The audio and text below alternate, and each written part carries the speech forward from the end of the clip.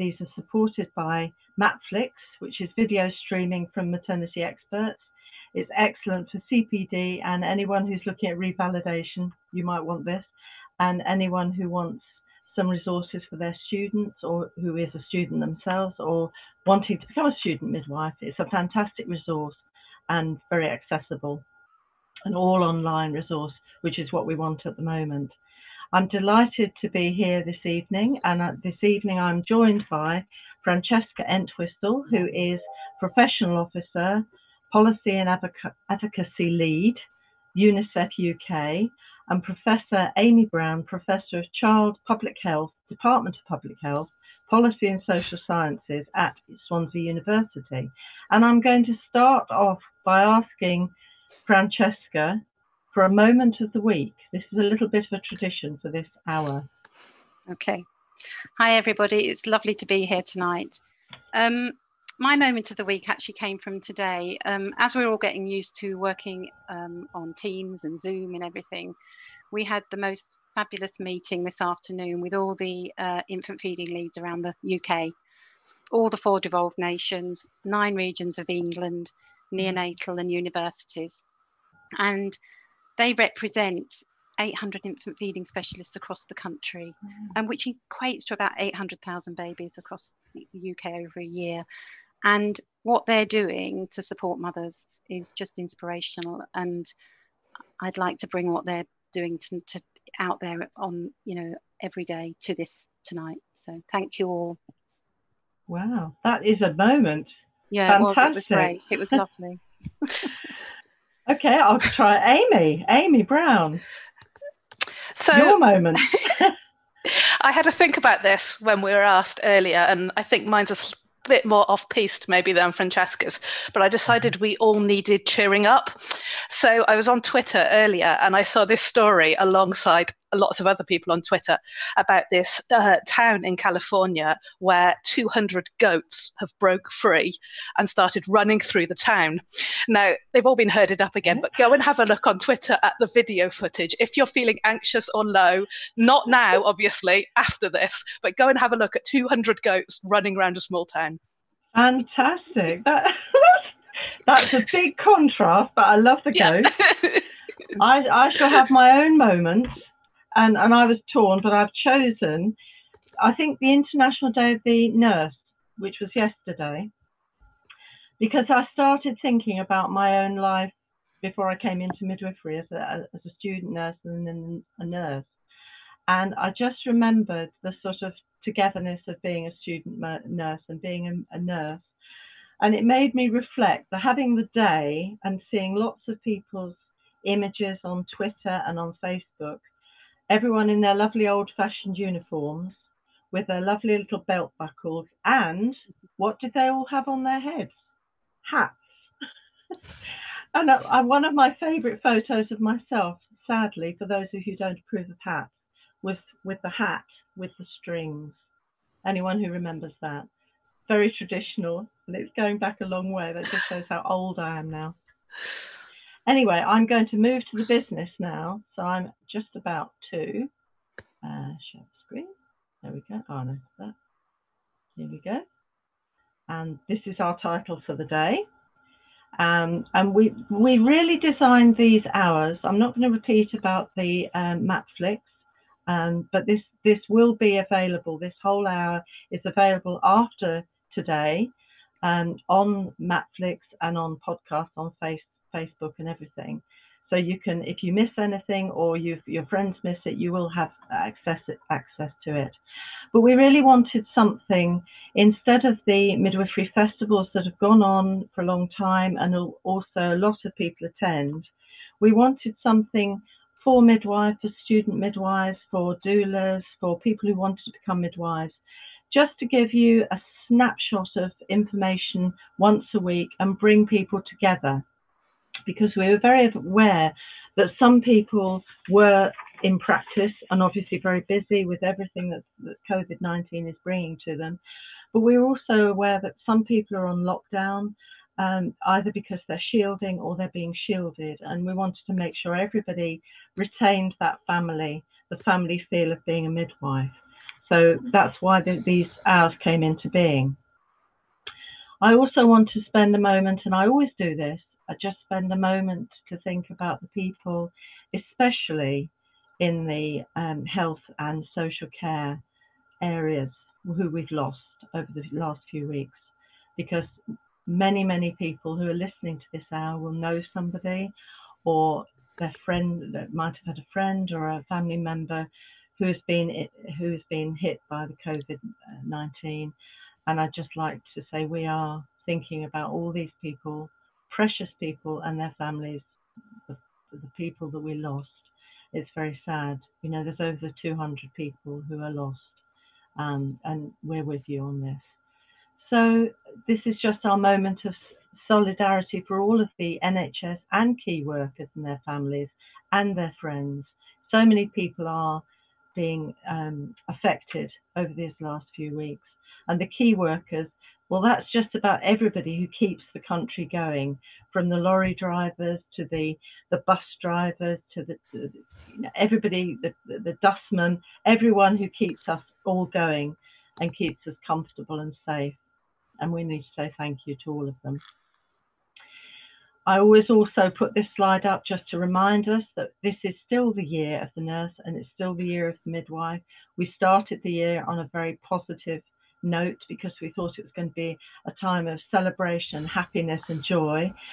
I think what it has been is a time of celebration in a way of nurses and midwives, because they've really come up to the plate. They've been centre stage of the whole crisis and have illustrated how important they are to the NHS and to the population and to the whole society. So in a way, this is still a celebration, but though it's a very difficult, painful time.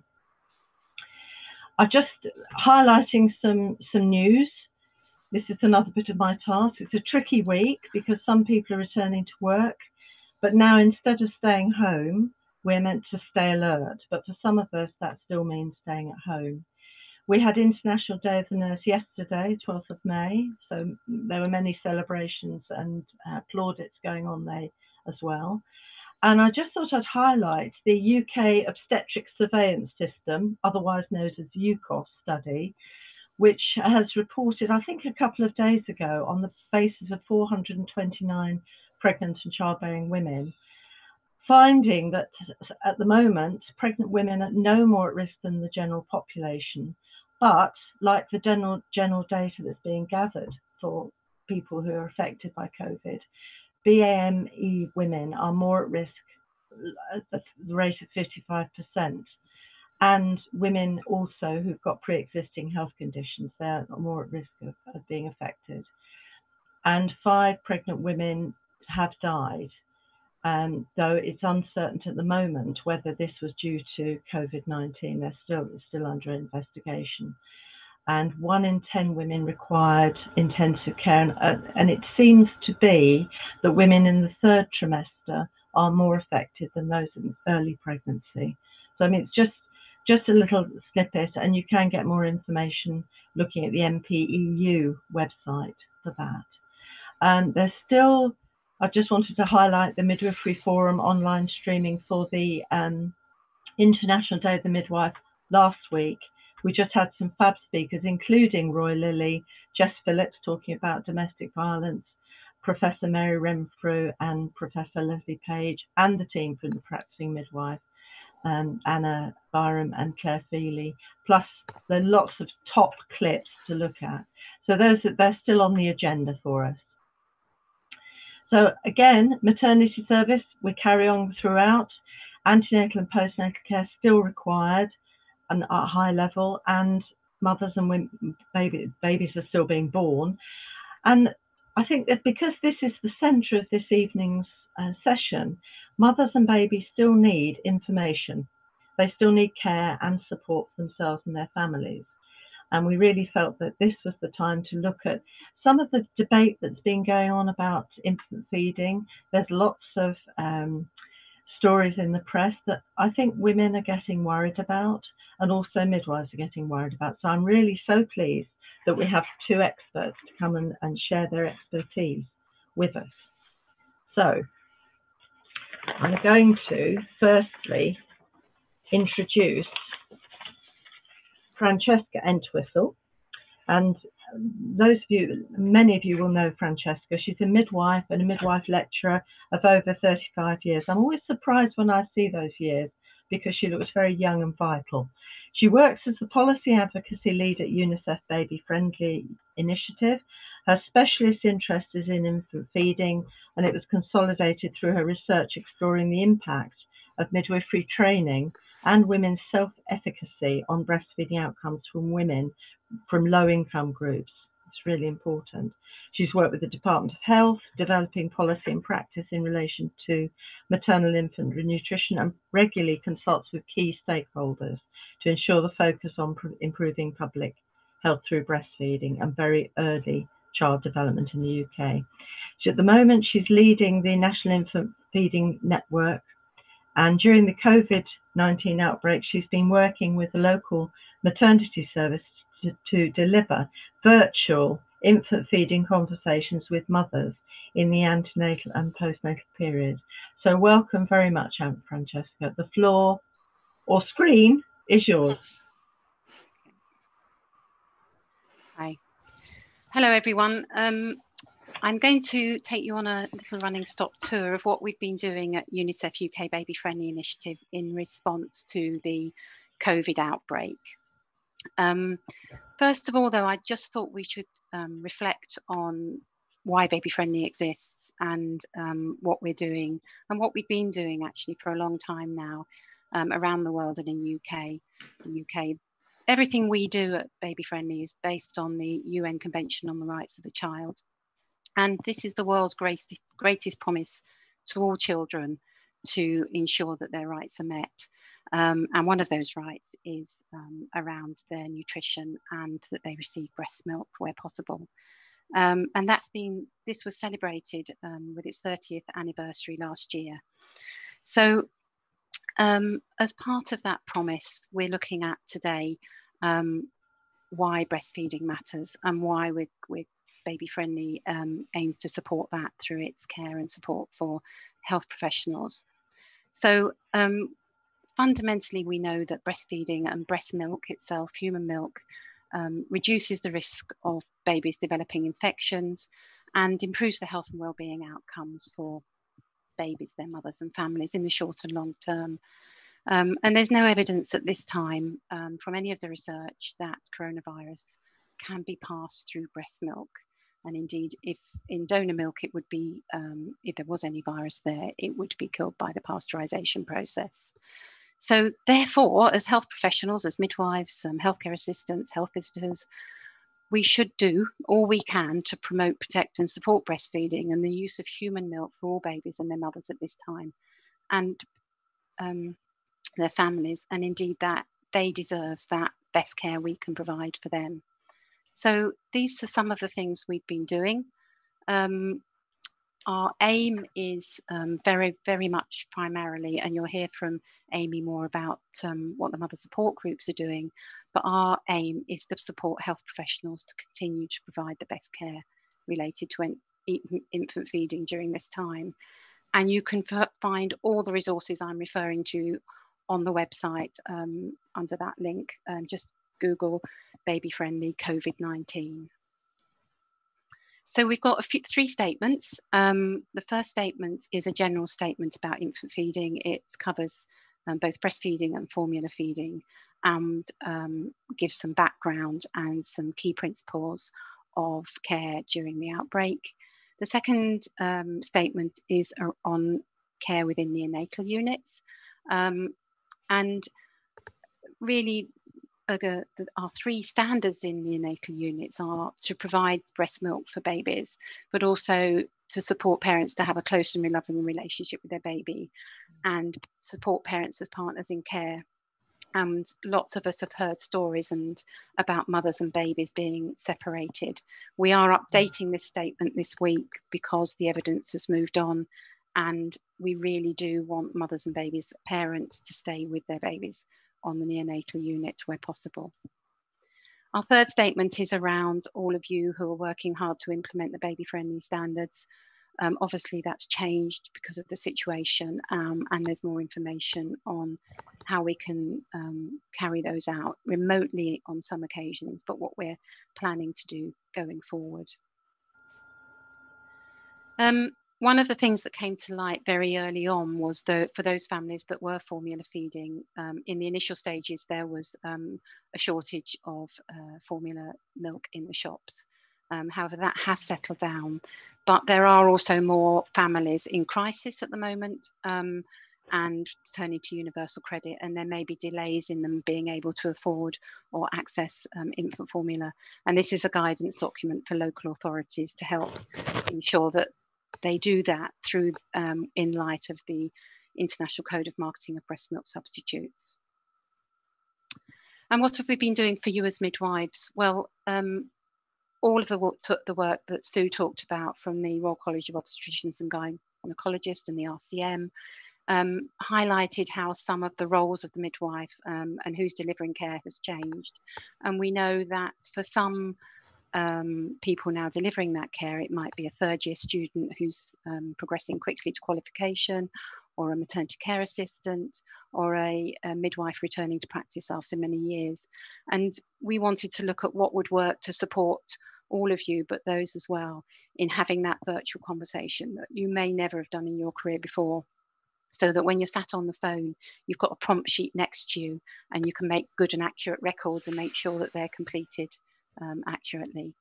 So we've got one on the actual conversation, on antenatal infant feeding conversations, postnatal conversations, and then also when a mother and baby are separated because of the coronavirus, maybe the mother has the virus and she has to be separated from her baby in the neonatal unit, how you keep up that close and loving relationship with the mother and baby by maybe doing video contacts, having, things that the mother can wear down her bra that get swapped between the baby and the mother so they have the smell of each other. We've also heard of women who are trying to maximise the amount of breast milk they're giving, or even relactating in this time, knowing that breast milk can help to reduce the risk of respiratory infection. Of course, women will do, when they start to breastfeed, some women come across challenges, and the midwife in her consultation over the phone will also have to have conversations about that. So again, we've done some prompt sheets and guidance sheets on having a conversation with mothers where there's a challenge on various topic areas, and they take you on a step-by-step approach on what would work and what could work, and when you need to refer on. Obviously, safety is a key challenge here, and recognising when things aren't right. The midwives known as being a career and a skill that is both an art and a science. And when you can't feel and touch a baby and see a mother, it can sometimes be difficult to make that assessment. So these guidance sheets are hoping to help you prompt those conversations in that way. And also to support that person who may be devolved to this job, and they may be asked to help the infant feeding lead out, or do an infant feeding lead role because infant feeding consultation because the infant feeding lead may have coronavirus. She may want to refresh herself on her knowledge and skills around infant feeding. So we've done some quick, like one-stop shop, bite-sized refresher sheets for those working in infant feeding. And particularly around positioning and attachment, getting breastfeeding off to a good start, hand expression, all those skills that you would normally maybe do on face-to-face, but you might need to just refresh your own knowledge and skills, give you confidence over the phone. So what other work have we been doing? On the webpage, we've got a series of frequently asked questions where we're updating them on all the time. And trying to answer questions that come up on Facebook, on Twitter, through the media, from individuals from the Infant Feeding Network, so that we remain contemporary and up to date and can help people still provide the best care possible. And then a couple of weeks ago, I mentioned in my opening that we run the National Infant Feeding Network. A couple of weeks ago, we sent out a survey monkey to all the infant feeding leads in the country and had over 225 responses. And the survey was looking at how services have changed since the beginning of the outbreak, and to both the infant feeding needs and to the provision of services for mothers. For example, can they still access an infant feeding specialist? Can they access tongue tie services? Is there still an infant feeding lead in post? And we're just collating those results at the moment, and they'll be out probably next week. So look out for those coming through our websites and through the network. And to conclude, and maybe going back to what Sue was saying about reflecting on those in the service that have been lost to coronavirus. Unicef is there to protect all children, and part of our values and principles are about being honest. We're trying to be honest with the health professionals and with midwives and with women, and say what we can provide and what we can do at the moment. We're trying to be smart by getting things out to you promptly and in a manner that's usable and user-friendly. We're trying to be brave by very much in the neonatal care, we're seeing mothers and babies separated, and maybe that's not always the best way forward. And so being brave to say that and looking at ways we can use the knowledge and evidence that we've got to keep mothers and babies together, and fathers, and have them as parents, as partners in care, not visitors in a neonatal unit.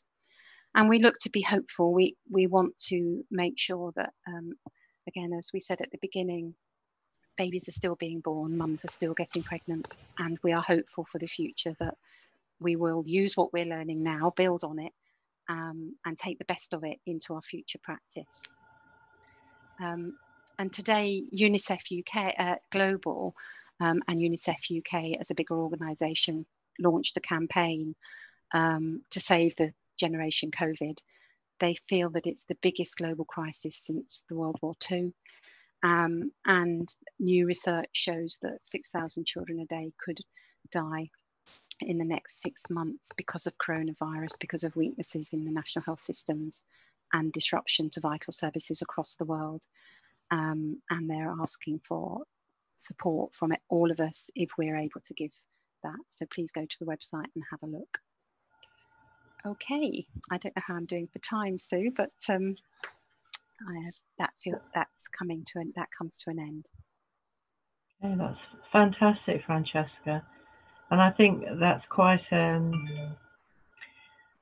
well, it's a sad point to kind of end on, the thought of a generation COVID. It's kind of, because people are talking about, or when it's at an end and we go back to normal. Of course, there isn't going to be a normal, and there's going to be a long time with mothers and babies and families who are affected. And I think that's important for us to remember. So thank you for bringing that to the end point, even if it is quite uncomfortable. It feels like it reflects on what you said really about the healthcare workers as well, so that we can do what we can at the moment, but we mustn't forget where the effect this is having on a wider picture. Yeah, that's great. Thank you very much, Francesca. I know there'll be some questions for you after at the end point. So I shall move in an elegant manner to Professor Amy Brown, who is our next speaker. She is, as I said earlier, Professor of Child Public Health at Swansea University. She's got a background of psychology, and she spent the last 13 years exploring psychological, cultural and societal influences upon infant feeding. So she's been quite busy for the last 13 years. And looking at infant feeding decisions in the first year. And her research seeks to understand how we can shift our perception of how babies are fed away from an individual mothering issue to a wider public health problem. I always love to listen to Amy talking on this, because it gets us going. She's published papers and books widely. An example is the Positive Breastfeeding book, and Everything You Need to Feed Your Baby with Confidence. And she's also a blogger and a tweeter. So I'm delighted you can be with us, Amy. And I'm sorry we can only give you 15 minutes. Like Francesca, I know this topic, we could all talk for at least an hour each and we wouldn't be bored. So the screen is yours now, Amy. So what I was planning on talking about with my slides was actually just really picking up on what Francesca was talking about, and really wanted to give it a bit of context as why it's so important. I mean, Francesca talked about the impact on baby's health, on mother's health, but as a psychologist, I've always really been interested in what breastfeeding means for women. So I'm not talking about women who don't want to breastfeed or women who decide that it's better for them and their family to formula feed, but I'm really thinking about those women who really, really want to breastfeed and what it means to them when they're unable to do it. So we have so many policies in place to try and support breastfeeding mothers. But in the UK, we've actually got pretty much the lowest breastfeeding rates in the entire world.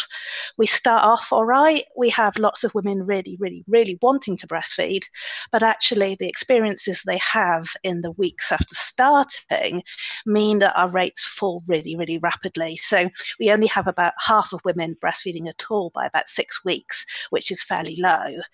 The main bit about that statistic for me is 90%, 80, 90% of them, depending on what survey you read, weren't actually ready to stop. And that leaves them feeling a whole range of emotions, through from anger at what happened. You told me breastfeeding was really good for me and my baby. Why wasn't I able to do it? Through to sadness, through to grief. And I've written about this a lot in a lot of blog articles, just about how it can really damage women emotionally and damage them for a long time when their feeding plans don't go to plan. And it's not just necessarily a bit of sadness and a bit of, all right, I'm happy to formula feed. It's the whole of the context of what it means. And again, what my research has done over the, I think 13, we might be up to 14 or 15 by now, is actually trying to figure out what's gone wrong. So why do we have women who really want to breastfeed their babies not being able to do so? And there are multiple layers on them there. There's issues with not enough investment in support services for them. There's issues with partner attitudes, there's issues with pressures from work, there's issues about how we see women's bodies and not liking them breastfeed in public. There's issues with not being able to get a medical diagnosis if something is going wrong. And it is all brought down with women ending up feeling really guilty. So that's the context of what I do. And I've been reflecting alongside a number of other people in the last few weeks about what does this all mean in the COVID crisis? Where are we with breastfeeding support at the moment for women? And how are we making sure that families actually get the information and support that they need? What I was going to show you was a screen that showed a Cochrane review about the importance of breastfeeding support for women.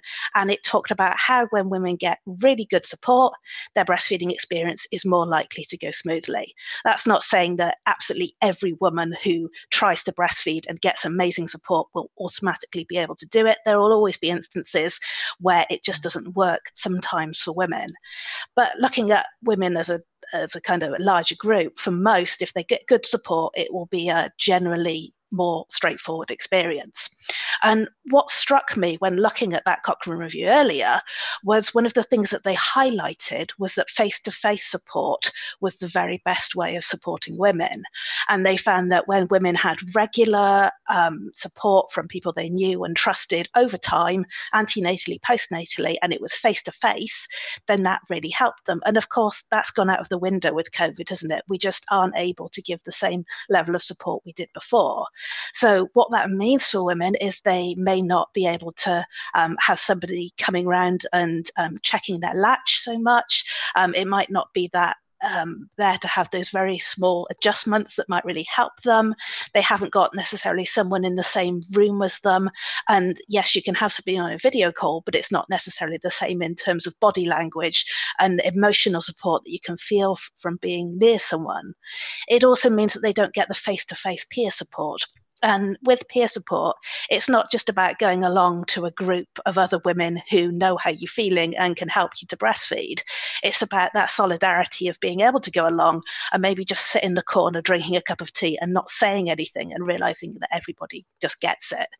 So when we realised all this was happening, I was just amazed. Amazed is possibly the right word, because it sounds like I didn't think it would happen, but just in awe maybe of how much the breastfeeding organisations, lactations consultants, health sisters, midwives, they all just managed to produce this complete change in how they delivered their services. So video support, online support, online peer support groups where women can come along and meet other women. It's been fantastic. There is just this whole community out there now.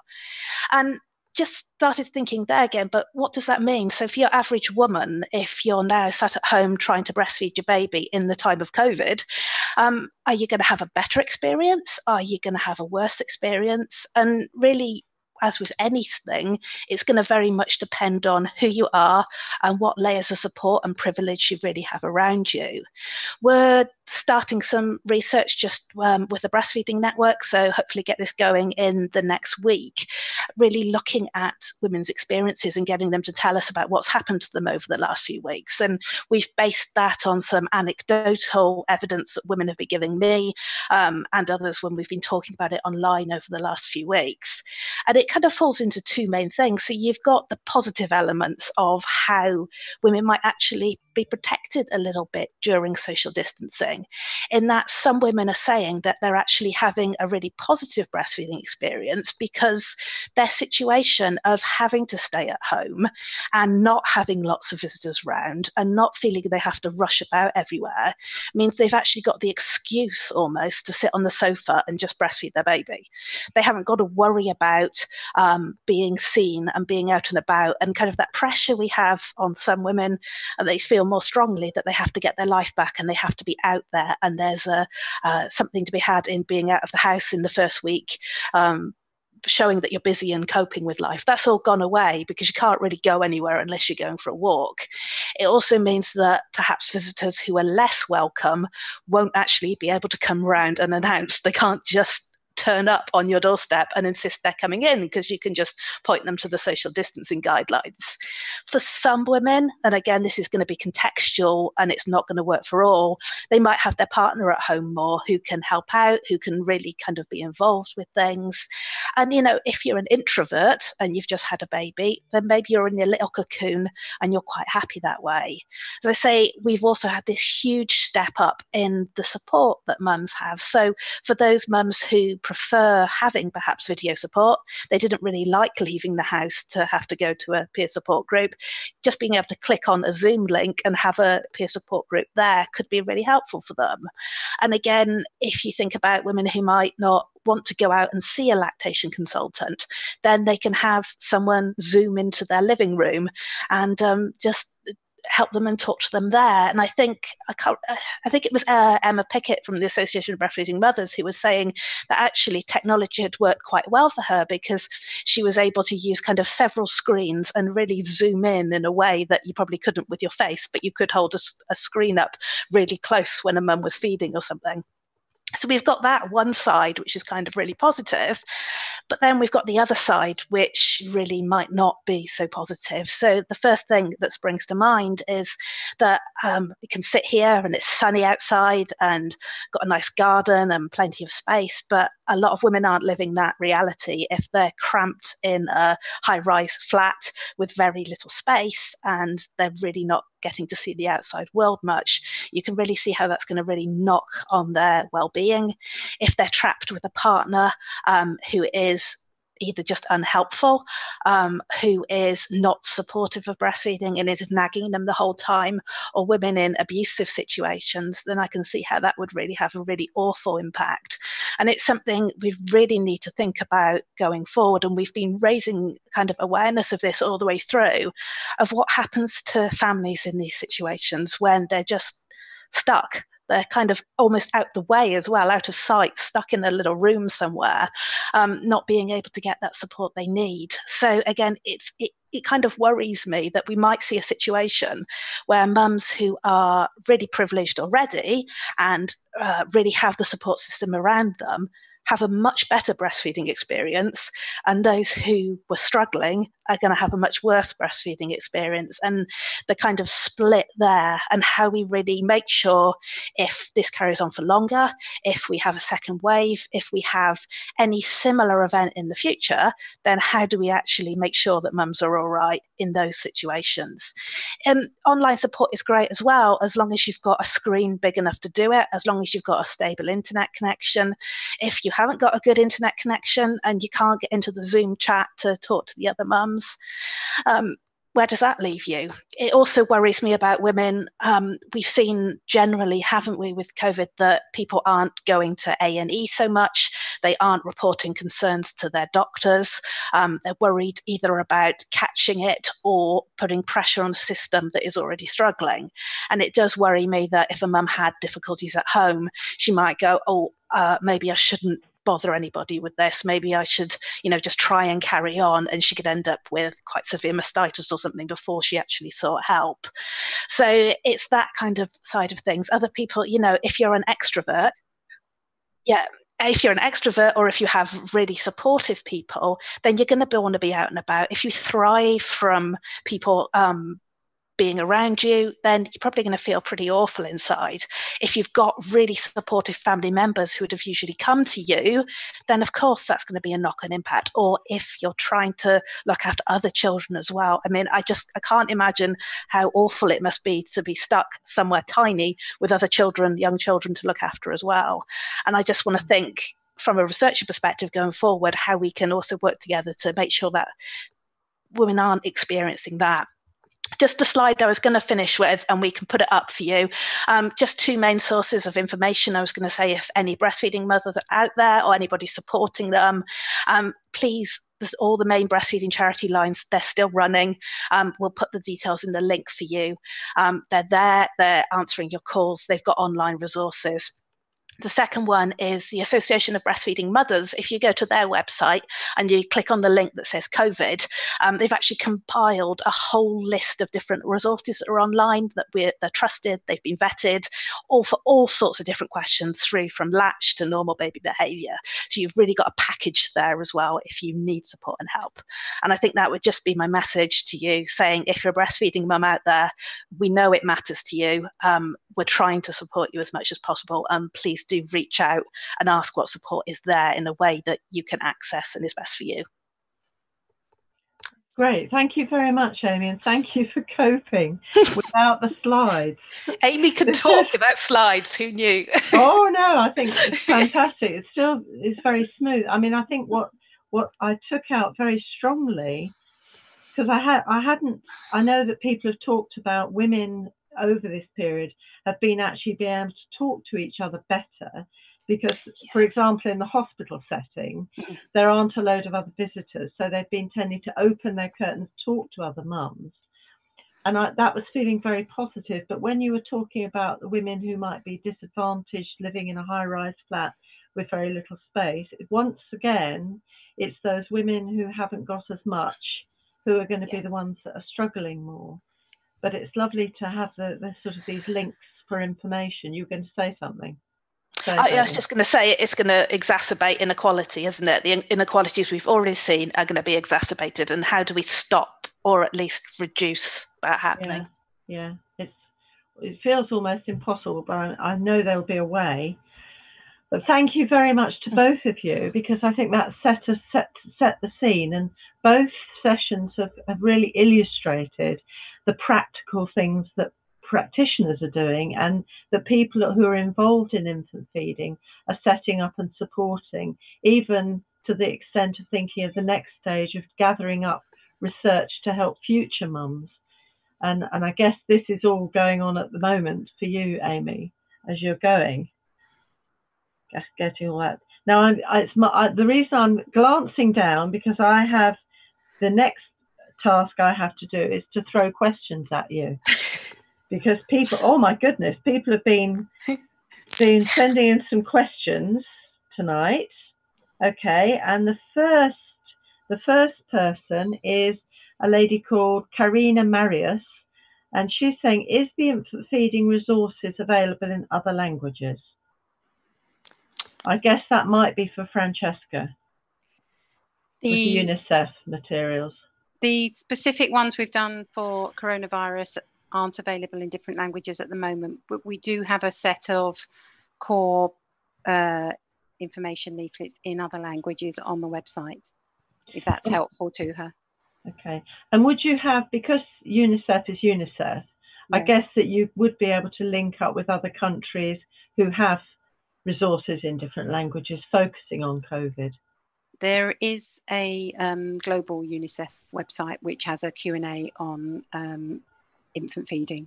Okay, so Karina ours could is go very there. much UNICEF UK.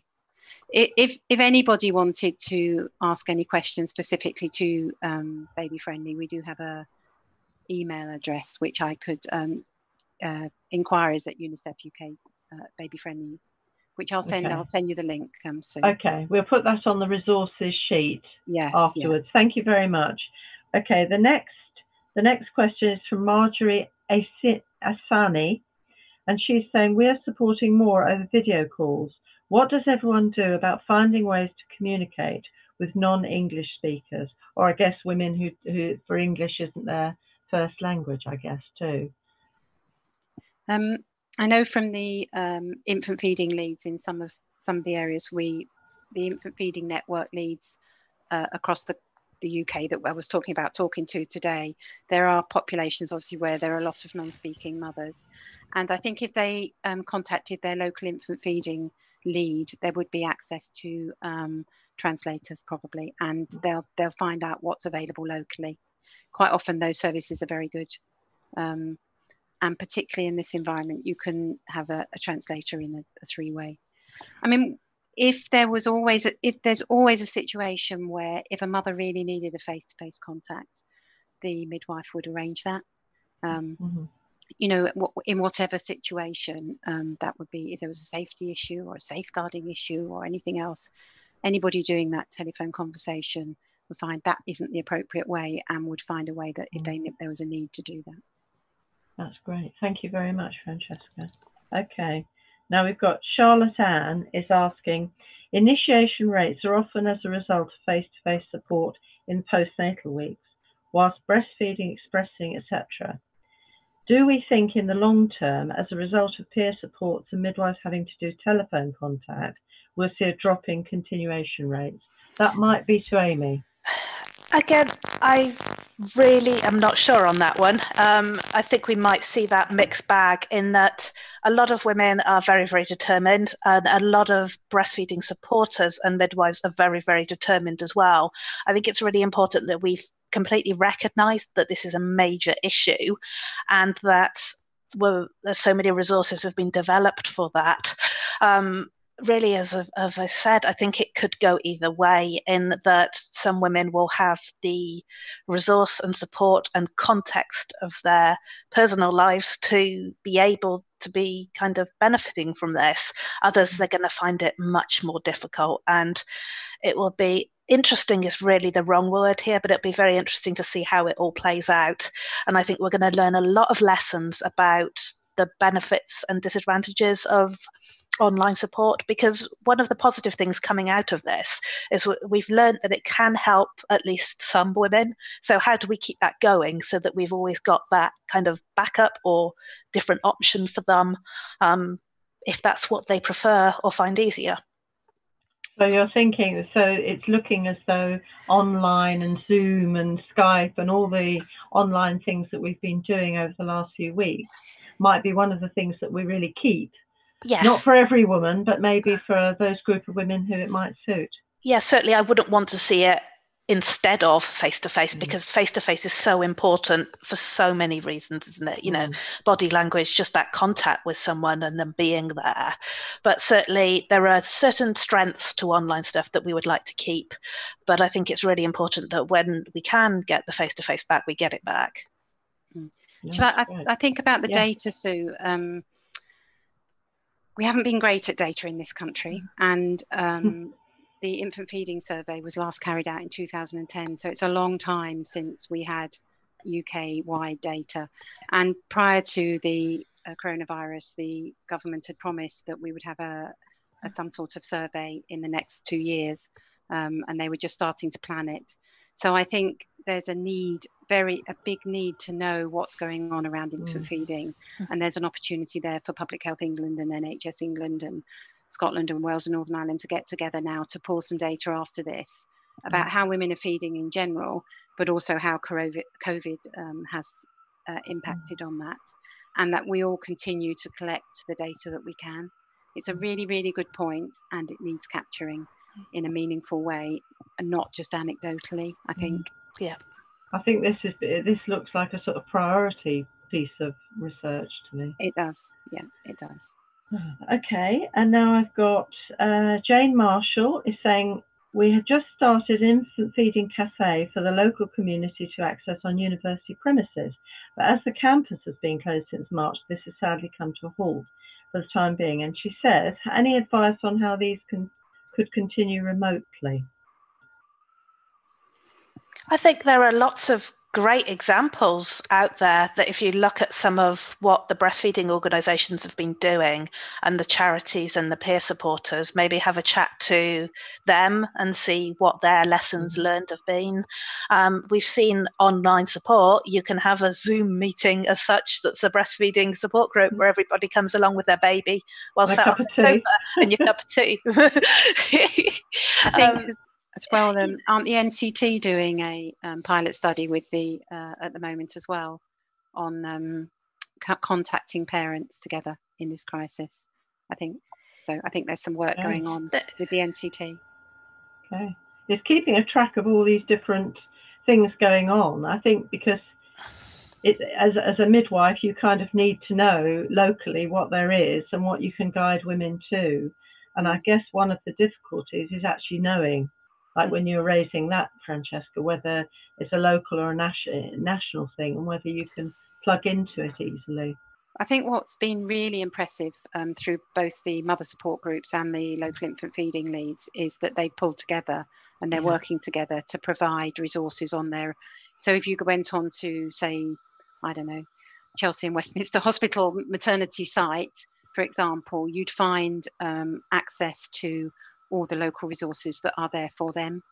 And so if you're a mother, I would say go to your local resource, look on the local website that is linked to your maternity service. I know that the local infant feeding leads have been working across their services with local authorities, with health visitors and with the peer support groups and mother-to-mother support groups to pull that information together. And the breastfeeding network as well, ABM, Association of Breastfeeding Mothers, they've all got great resources online and directing people to those. Fabulous, thank you very much. I'm going to have a practical question now from Susan Vining. She says, why are mums advised to wear masks to breastfeed but not to formula feed? Both hold the baby near and breathe on them. This is at my local maternity unit. That's a very good question. Isn't it? It is. I think the WHO guidance is, I think there's a difference between a mother who's COVID positive and a mother who is just under the normal care of the maternity system. I know the RCOG and the RCM have put out clear guidance on use of PPE by healthcare workers when the mother is in the unit.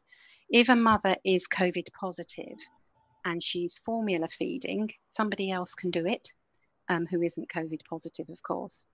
However, we know that coronavirus isn't transferred in breast milk and we want women to breastfeed. So if she has respiratory symptoms, we want her to practice respiratory hygiene when she's caring for her baby. And that would be the same for any mother, irrespective of their feeding type. So, but if she's breastfeeding and she's coughing, we know that the droplets from the cough would spread to the baby's respiratory system. So we want respiratory hygiene. And so they need a mask that is non-penetrable to liquids for her to wear in that when she's actually active with COVID symptoms. So it's about having common sense around changing a baby's nappy if you're coughing and you're COVID positive and you're isolating together at home, or likelihood somebody else in the family has got it as well, maybe the partner. So it's everybody. It's respiratory hygiene for COVID positive, suspected or COVID positive parents. So actually it's not to do with the type of feeding at all. It's to do with the condition of the mother. It's to do with respiratory hygiene. Yeah. And it may be that the unit hasn't kind of caught up with that guideline. Yeah. And I think the difficulty at the moment is there's a lot of guidelines coming out. You need to always, and this is for our audience, really check the date of the guideline you're using, because some guidelines are changing very quickly. Just check. And it might be that one's old. Yeah. And there's some excellent stuff from the WHO on, and it is, like you say, so it is difficult keeping up with it all. And always remember to put a common sense hat on it and think, actually, if I was the mother, what would be the best thing for me and the baby? And changing a nappy isn't any different, is it? And coughing over it to feeding it and coughing over it. So I like this common sense hat. This is nice. I like this. More of those, please. And someone has asked, Esther Tiley has asked a very similar question, which I think we've answered really. There's quite a long question. I don't know if we've got time for this one. Susan Vining again. Hi there. Question for anyone. On Facebook at the beginning of the lockdown, women were worried about the problem of finding formula milk, which I think Amy talked about earlier, which is now resolved. But at the time, a couple of mums were offering to pump off breast milk and deliver to the new mums. There were no treatments to the milk, just given straight to the new mums. I suggested this wasn't the safest thing to do, as who knew what the mums were passing in their milk. However, a local doula and very well-known person shared a Facebook page where this is a common practice. What are your thoughts? I think that's quite a complicated one in the amount of time we've got left. Maybe that's more of a discussion that we could have on the Facebook page, bringing in some links. Maybe. I think it's quite tricky and could be misconstrued in any direction.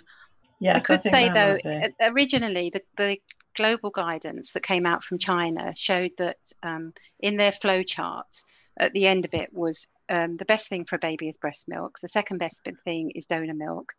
And in some countries, wet nursing may be the most appropriate thing to do.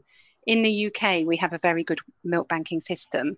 It's not equitous across the country always, but where it's available, and there are lots of really good milk banks across the country, we know that pasteurisation process is robust, it's covered by NICE guidance, and it's best to go to your local donor milk bank and access donor milk, or look at Heart's Milk Bank as well. And we know that it's not just coronavirus that's transferred in breast milk, so there's good screening processes in the UK. So this suggests this questioner was maybe reading something that was on international Facebook, because our bank milk is pasteurised, and this obviously was either bypassing the system, which is unlikely here, I would have thought, or in a different country. Yeah, in this country we have a good system guided by NICE and by the EU Human Milk Banking Association guidelines, and we don't need to do that here. No. Donor breast milk is a really good. Should be our best option if we can't have the mother's own milk. Okay, there's several questions actually that have been answered already, like where the central point of getting information, which we've dealt with. And the last one, I think, because we are running short of time now, is from Marika Shaw, saying deprived areas and video calls, Zoom chats, not that compatible. Is there a way around this? Are these mothers our forgotten ones?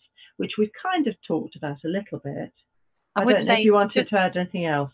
The only thing quickly, I don't know if Amy wants to say anything, but the NHS is being funded by their own governments in the nations to provide Attend Anywhere and lots of platforms that are secure, that are linked to the hospital systems. And so you will find a variety, but there are some very, the NHS is catching up on all this and providing some very good systems for the midwives to have secure virtual conversations with the women.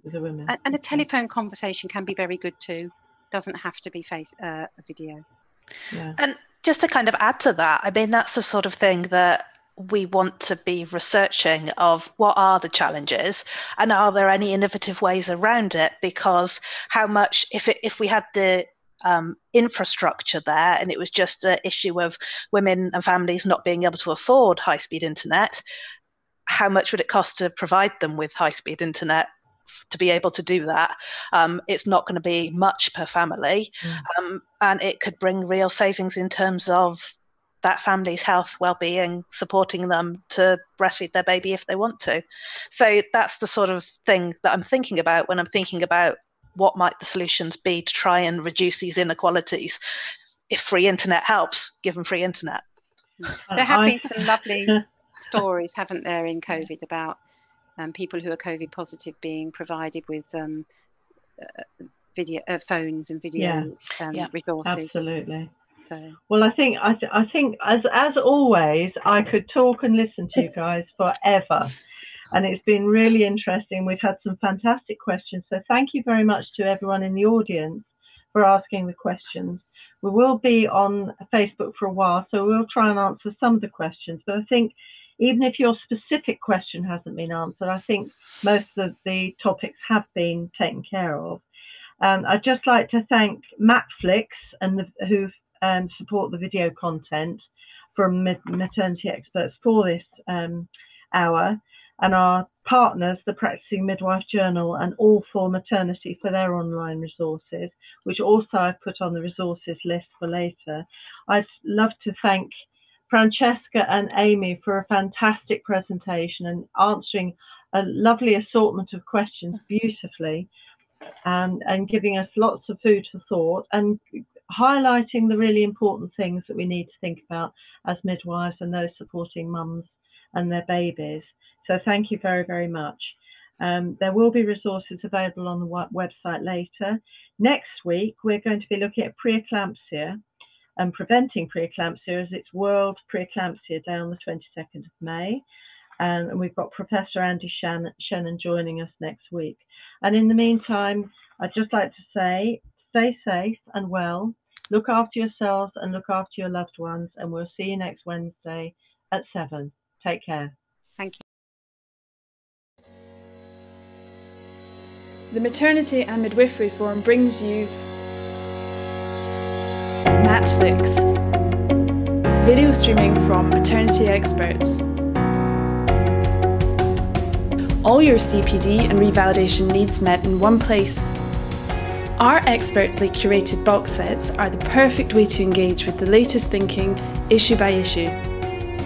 They make revalidation easy and are the perfect accompaniment to any project or university coursework. In addition to video from expert speakers across maternity and midwifery, there is easily accessible research and links to the latest government policy documents. Our reflective questions at the end are the perfect primer for your revalidation. In the same way the Maternity and Midwifery Forum provides certificates to show that you have attended these festivals, we can provide certificates for those who have consumed the content of a box set and submitted their written answers to the reflective questions provided by our curator, Dr. Jenny Hall. Midwives, maternity professionals and students, do not miss out. Subscribe to Matflix today. Box sets are £17.50 each, or access to them all starts at £6.99 per month.